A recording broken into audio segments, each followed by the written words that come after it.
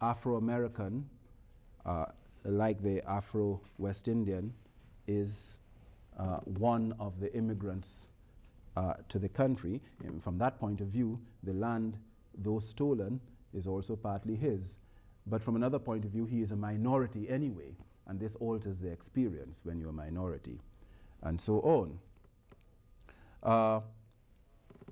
In the Caribbean, for instance, there was more evidence of negritude in Haiti, for instance, and outside of the Francophone area in Cuba, and to a much lesser degree, a very much lesser degree, in Puerto Rico.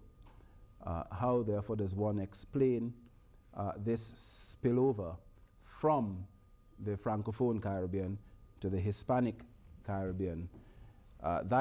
The explanation for that is a much larger one. For instance, the degree of nationalism, for instance, in the Hispanic Caribbean is quite different in scale and much earlier in time than obtained in the Anglophone Caribbean. So that the whole phenomenon of political consciousness and identity is different in the Hispanic Caribbean from Anglophone Caribbean.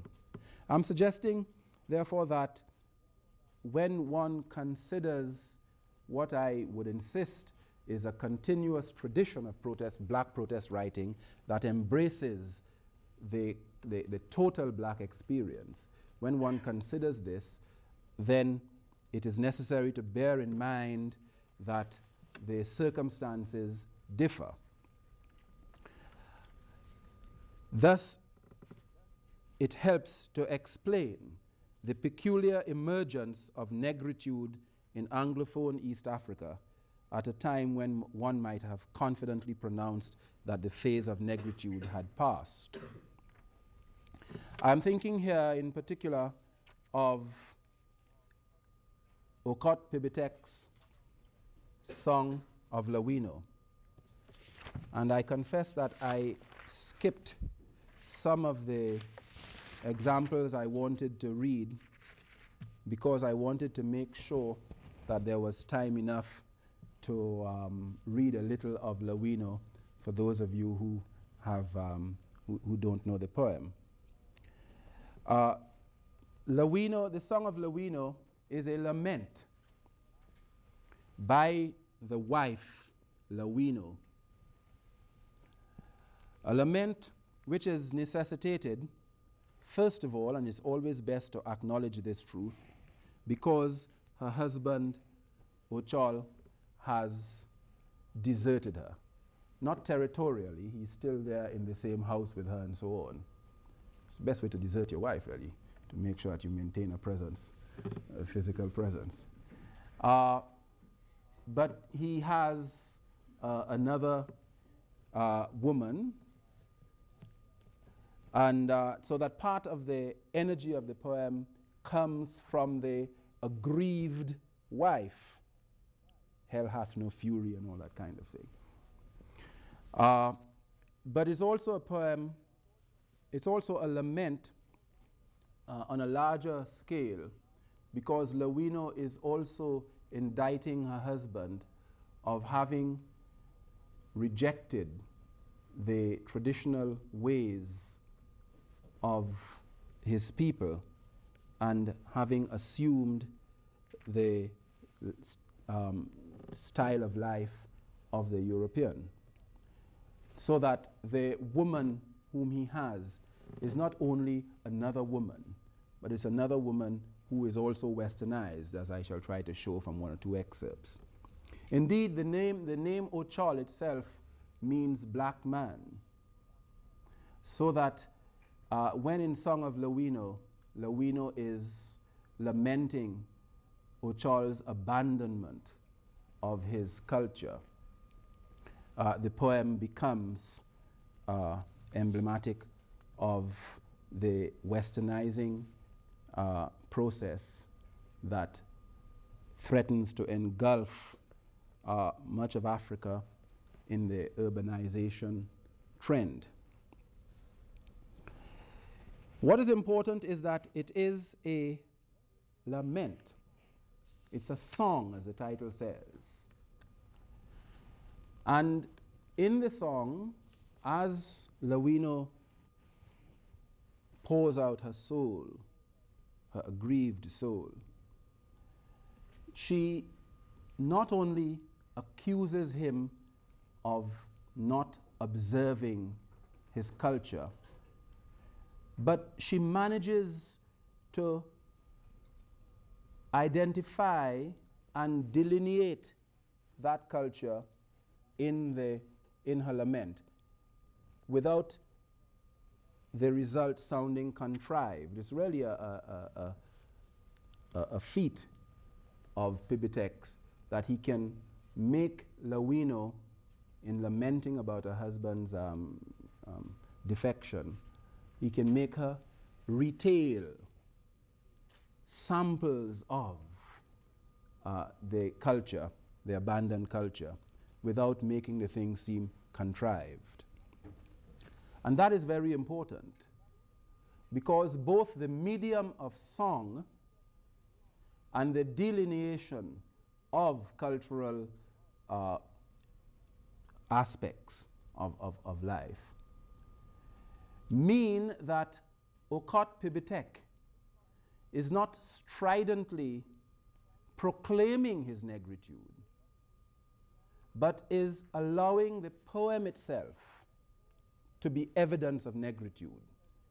In other words, Okot Pibitek manages to do what Wole Soyinka had been calling on the negritude writers to do for a long time.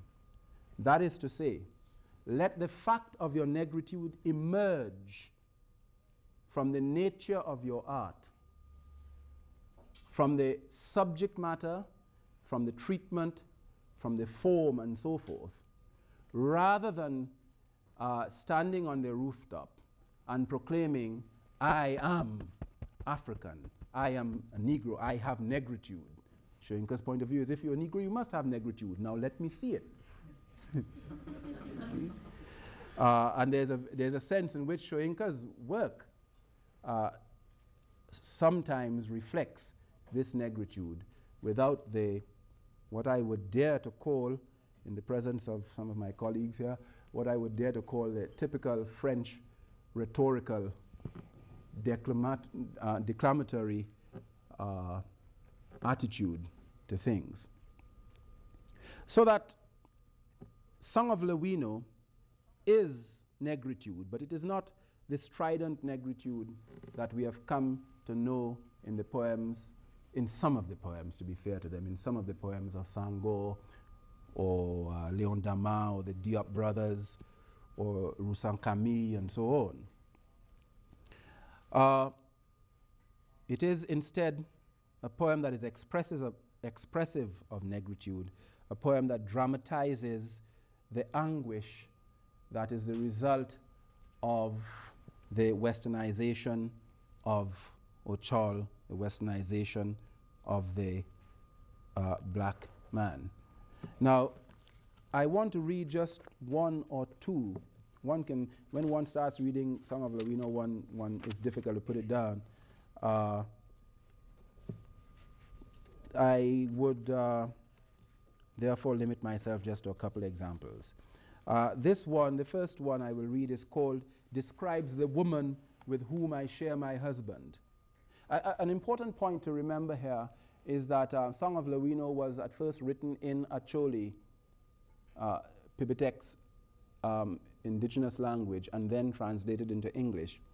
And in addition to what I've said about the medium of song and so on, there are other aspects of traditional oral song and literature that appear in the novel. For instance, all the metaphoric references, all the furniture of the poem are in terms of the experience, the immediate experience and environment of Lawino.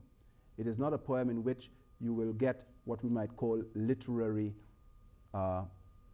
metaphors, not very many of them at all. It is a poem that operates very much like a song by Lawino out in the country should operate. Its references are to the familiar environment and the immediate experience of the girl and of her listeners, which is an understandable feature, a necessary feature of traditional literature. The woman with whom I share my husband. Forgive me, brother. Do not think I'm insulting the woman with whom I share my husband. Do not think my tongue is being sharpened by jealousy. Well, we know better than that. It is a sight of Tina that provokes sympathy from my heart. The woman with whom she shares her husband is called Clementina. Clementine. Clementina. I do not deny I'm a little jealous. It is no good lying. We all suffer from a little jealousy. It catches you unawares like the ghosts that bring fevers. It surprises people like earth tremors. But when you see the beautiful woman with whom I share my husband, you feel a little pity for her.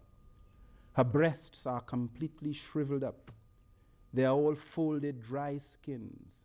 They have made nests of cotton wool, and she folds the bits of cowhide in the nests and calls them breasts.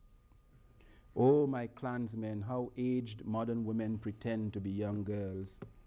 They mold the tips of the cotton nests so that they are sharp, and with these they prick the chests of their men, and the men believe they are holding the waists of young girls that have just shut up. The modern type sleep with their nests tied firmly on their chests. How many kids has this woman sucked? The empty bags on her chest are completely flattened, dried. Perhaps she has aborted many.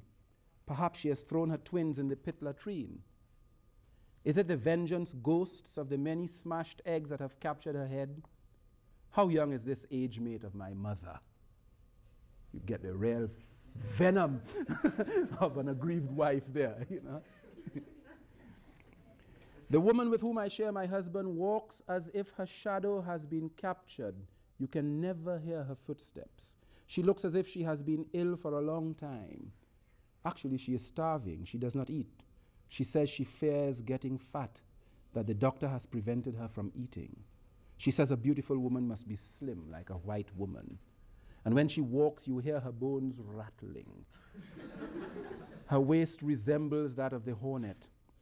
The beautiful one is dead dry like a stump. She is meatless like a shell on a dry river bed.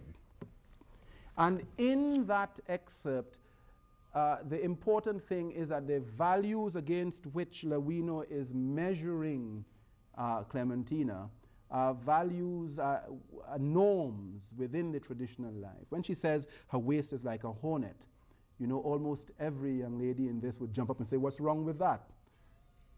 But of course, many Africans, not all by any means, but many Africans, many African communities like to see their women plump and healthy and so on. So it's these values that are there all the time, silently providing the means of measuring Clementina. Well, let me just read one more. And this one is on the mystery of creation.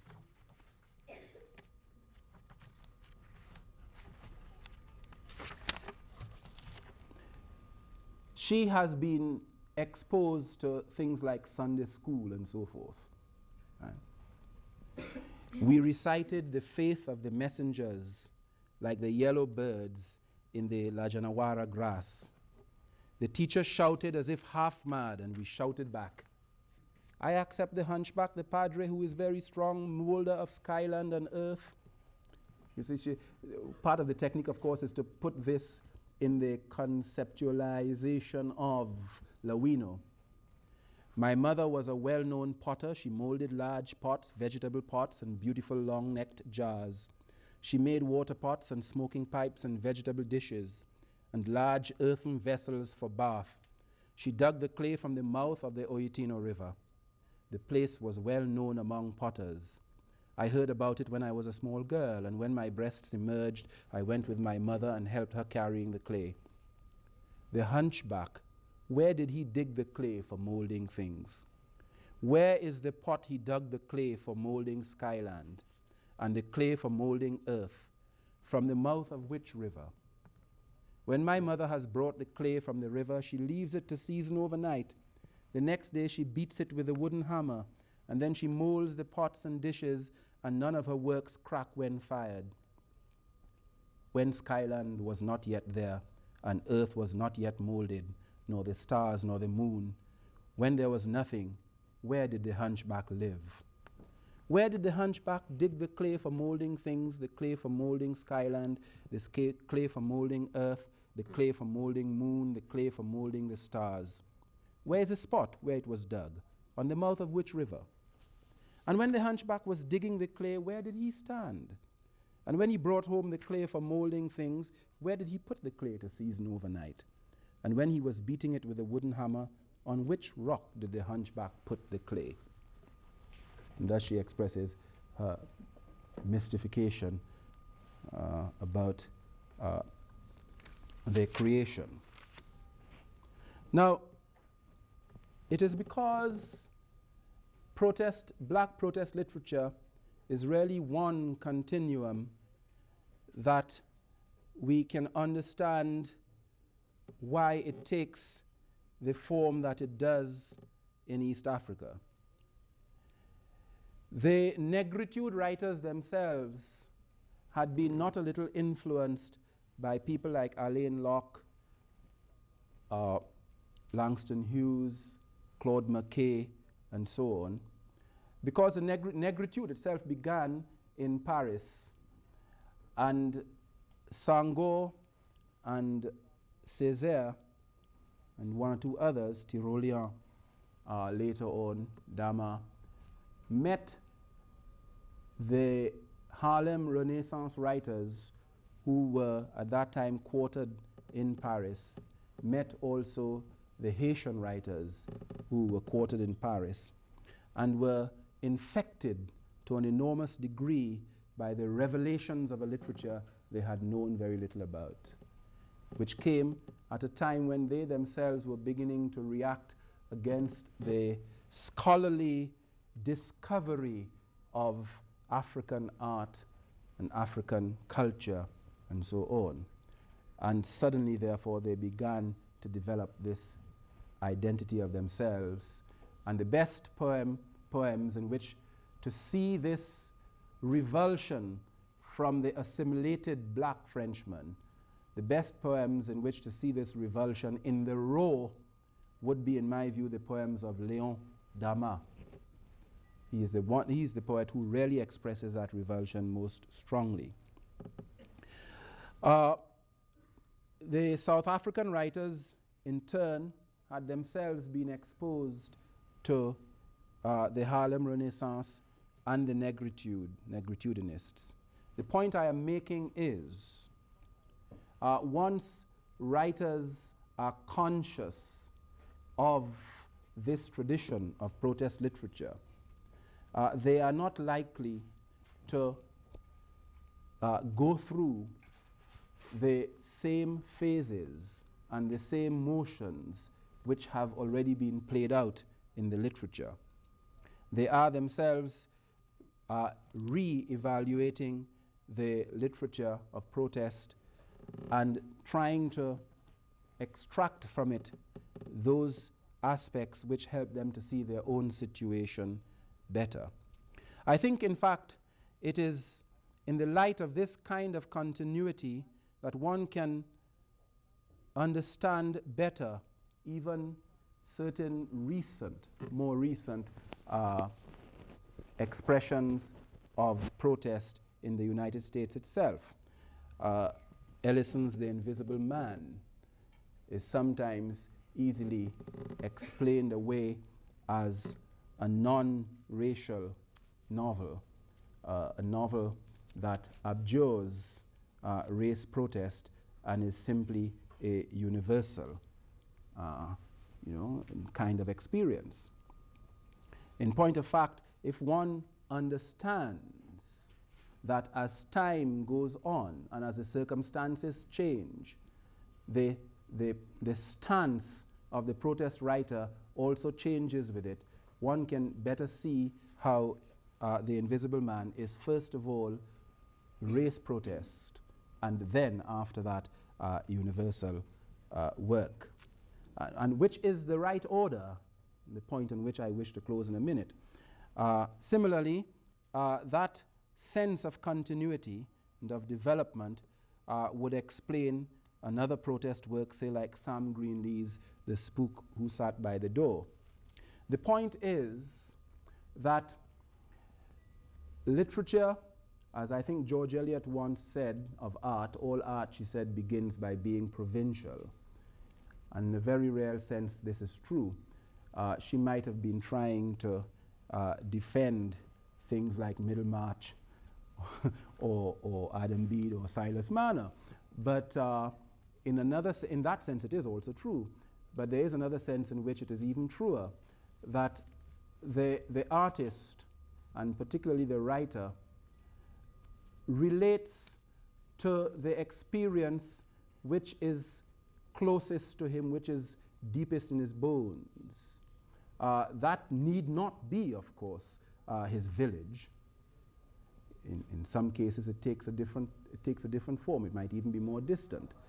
But certainly, there is no experience that can be deeper in the bones of a black man in North America, in particular in South Africa, and also in the colonized parts of the African diaspora. There is no experience that can be deeper in his bones than the experience of prejudice in one form or another. More extreme, obviously, in South Africa than anywhere else. More extreme in North America than in the Caribbean. But the subtle forms of it are fully appreciated in places where it is not as extreme as elsewhere. But in dealing with that experience of oppression, the black man is reacting as a human being. And therefore, the nature of his response must of necessity speak to all human beings, so that there's that level on which the work becomes universal. The Invisible Man can become universal while still remaining a novel about black experience.